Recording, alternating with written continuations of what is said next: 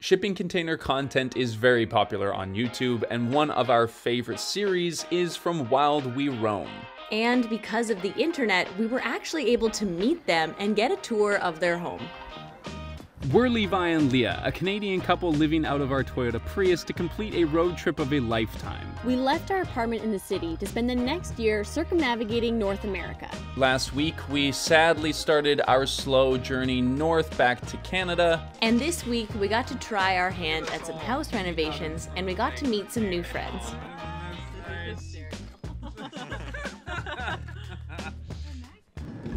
Oh, there it is. There's a container house. Wow. That's so cool. It's amazing. They said there was a chance that, you know, a couple of weeks ago the car wouldn't have made it, but, you know, the Prius has been through a lot. She has. You know, this is pretty gnarly though. I'm so curious to see this in person. It's gonna be wild.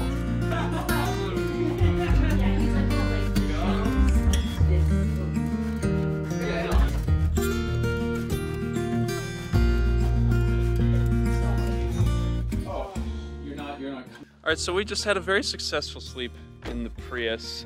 We've had a lovely breakfast in the wall tent, and now we are going to get an official tour of the container homes.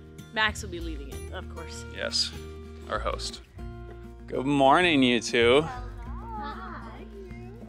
I don't know about you, but we had a great sleep. Oh, did you like it up here? Yeah, it was perfect. Hey, are you gonna give us a tour of the containers? Oh my gosh, we would absolutely love to. Shipping container tour coming Let's right do it. So can you tell us the plan for these 3 containers? All right, so we got our office container, we've got our kitchen container, and we've got our bedroom container. Currently, only the bedroom is like 90% done. The kitchen, which we are going to be working on today, is like 60% done. Wow. And the office is 0% done. So it's a rough tour of a house because most of the house isn't done, but it's very exciting and we have a lot of plans for the space. I feel like the main question that comes up with these containers is like, why didn't you put them all together? Why didn't you connect them? Yeah, that's Everybody true. wants to know, why didn't you connect the containers? And the main thing for us is that first, we weren't planning to live in these containers. That was like the #1 thing. So like that evolved and we'd already... This was supposed to be my amazing work shed. Yes. So it was like, that would be woodworking, this would be metalwork, that would be like storage. Wow. And then this was going to be outdoor work areas, and as a work shed, it's perfect. Because we thought we could put roofing over the top and then you could like park the tractor underneath it. It would be like making easy garage spaces. Right.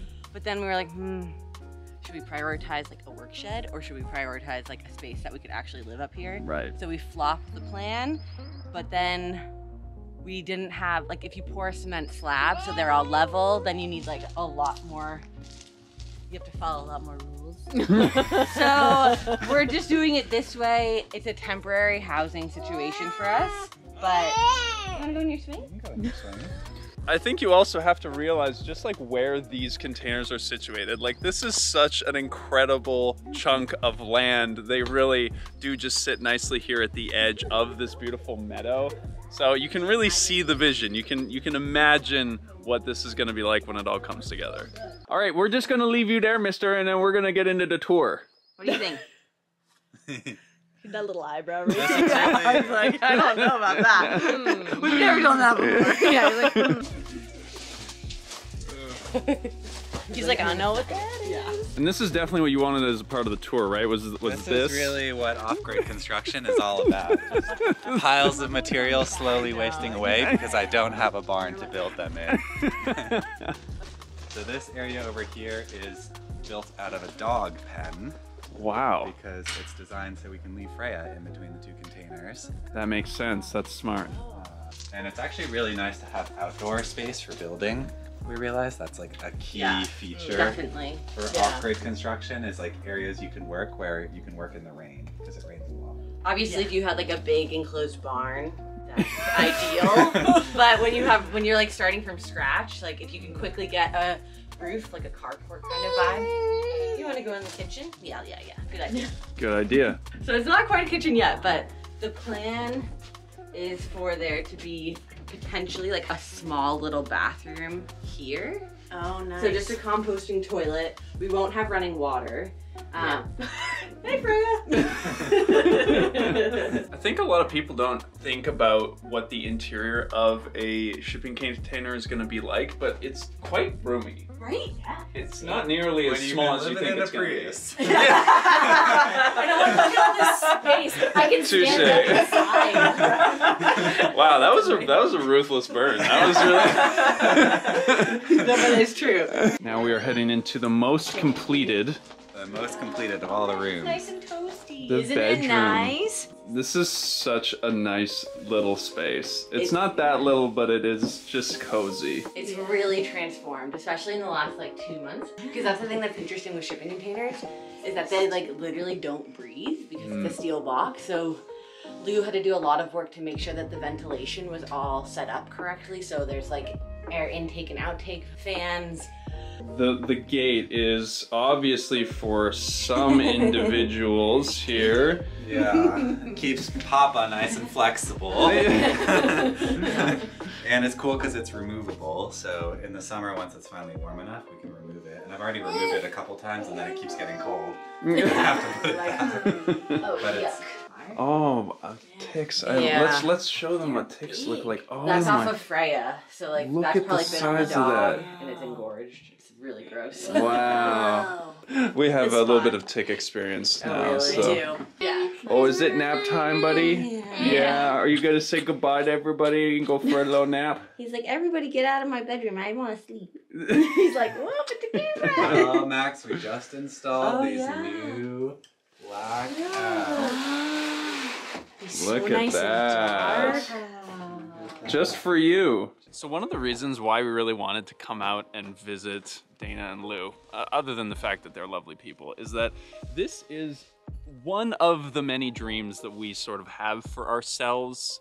Maybe we aren't as skilled as they are, but the idea of building shipping container homes out on a remote piece of property is amazing. Especially with how tranquil it is out here, right? You're like drinking your like morning tea overlooking this beautiful view with a little fire. Like, it's so romantic and reminds me so much of your parents' place. Yeah. That we already know that's a place that we love. So I'm interested to see, I don't know, what those next steps are gonna look like, but also what an insight into what does it look like to build this and have a kid. Getting to hang out with these guys last night, we sort of realized how much we have in common and how our life could look if we made certain choices. So it's been really insightful, and I think if you don't already follow Wild We Roam on YouTube, you will really enjoy it. So they'll be linked down in the description. Now I think we got some stuff to do. All right, so this is the installation that we are going to be installing today. Yeah, so this is called hemp wool insulation. And for us, it's super nostalgic because we built our van out of this. So the smell just like brings back all the memories. I kind of describe it as like a clean barn, but it's really nice because it's all natural, naturally mold resistant, fire resistant, and it's kind of like the best of both worlds. We have spray foam, not natural, and then natural insulation, which is just really nice to work with because you can just work with it with your hands. You can wear a mask if you want to, but it's not like dangerous in any way, which is just like nice because so few construction materials I feel like are that way these days. Yeah. So today we're going to be filling in hopefully the whole container, and all you really need is a knife, and you just cut it apart and stick it in. Got the masking.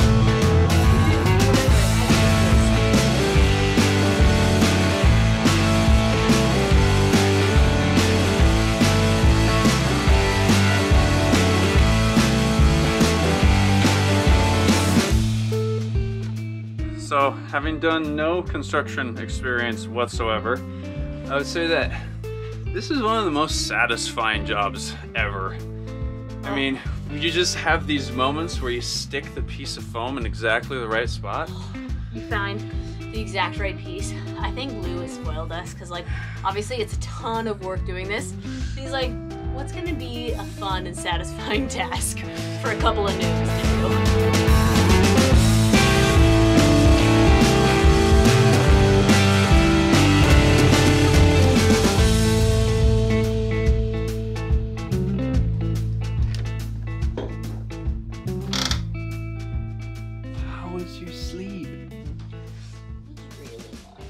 It's like the perfect temperature with the window open. Oh, that's so cute. Do you want some kombucha? I'll have a sip. Okay, so Leah just got up from her nap. Lou and I managed to get most of the ceiling panels done on the inside of the shipping container. It was way more work. It was physically a lot more difficult, but hopefully it pays off and Leah gives us a good reaction. No pressure. Whoa! She's like, oh, how do I react now? It's like Pretty coming. cool, right? Feels like it's like a real room. Wow. Yeah, it was not easy. Yeah, we got a lot of insulation in our eyes, just like working with it upside I down. can imagine doing that. Where then one of us holding it, and the other one's what with the nail gun. And... Yeah, it was not great. Oh my gosh. So we're taking a little snack break over here at the wall tent, and being on this property has, I don't know, just got me thinking about how nice it would be to live rurally, to have this kind of land, and especially for our kid, like seeing Max, how happy he is here, and knowing that like this is where he's gonna grow up. This is gonna be this amazing space that he gets to explore and make his own with his parents. I don't know, it really seems very like idyllic and romantic to be able to do that, and it has us thinking like we're so excited to come home, but I wonder what that's gonna look like over the next few years. Also, look how cute this is, the outhouse. So you open it up in here, a little composting toilet, but the best is this bathtub. And can you just imagine like sitting in there, looking out over the view, like the sun sets like right over there. It's just been so nice to, you know, actually get our hands dirty and try out one of the many, many, many jobs that go into making a property like this possible. And it makes it feel more real. Like maybe we'll actually do this, whether it's in a shipping container, whether it's a trailer, or if we're, you know, buying an old house and restoring it. It just has us thinking about that next chapter and being around Max. Oh my gosh, like already my ovaries would have been on overdrive, but like being pregnant and knowing that like this is gonna be our life in, you know, just a few months, really. It's gonna go by so fast. And then we're gonna have a little family. So also, this is my first time wearing the overalls, and they actually feel like tight across here.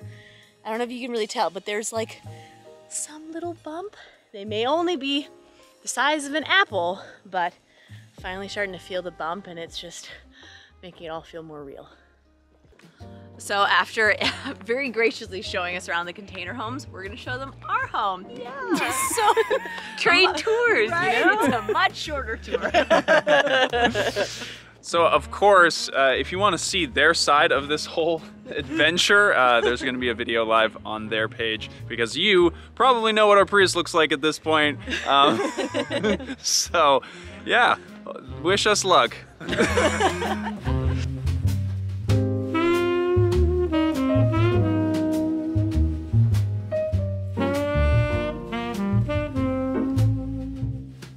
Are you gonna come in? And then I'm gonna roll on top of you. Yeah, yeah, okay, oh, sure. Yeah, that's yeah, good. let's do that. Or if you lie on your side, though. Oh yeah, that's, oh, look at that. You see, we could all live in a Prius together. Just think if we could split the gas money. Oh my 4 ways. gosh. Wow. We'd be making money. It'd be so efficient. There's a camera over there. Well guys, this is probably the end of our video at this point. I mean, how can we top this? Max is doing the sign. It's so low. Like we do this all the time. That's your camera. Oh, he broke it. Sorry. What? Oh my god, we just talked about how great is the masterpiece that came out of the last 5 minutes. That is, that's going on the mantelpiece. I mean, that's... Should be a Christmas card. Welcome to our modern family. I'm pregnant as a baby. You're like, what's happening? I don't understand. Wow. And all that we had to sacrifice was our hammock. Well worth it. Well worth it for a family moment.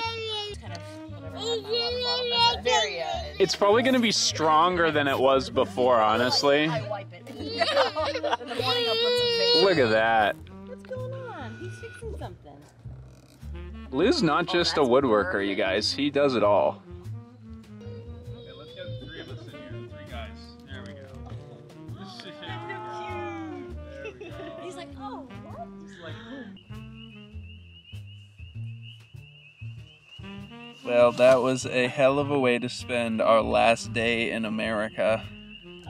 So wholesome. We were having this whole chat of like, we're in the wholesome period of our lives right now, and hanging out with Dana and Lou and Max, and seeing that like such a big project they have on their hands, but knowing that we could help even in like this like easy little way.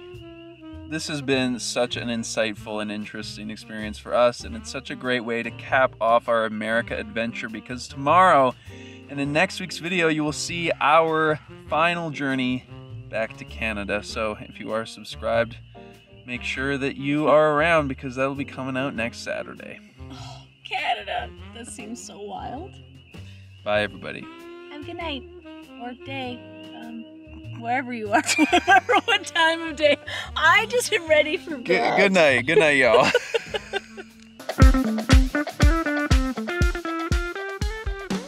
Okay, so we couldn't leave the United States without going to a Dunkin' Donuts. We're going back home. Want to make a good first impression, despite the fact that we're unclean, unshaven road dirtbags. Road dirtbags. 3 months? 3-4 months, yeah. Yeah. And this little car, yeah.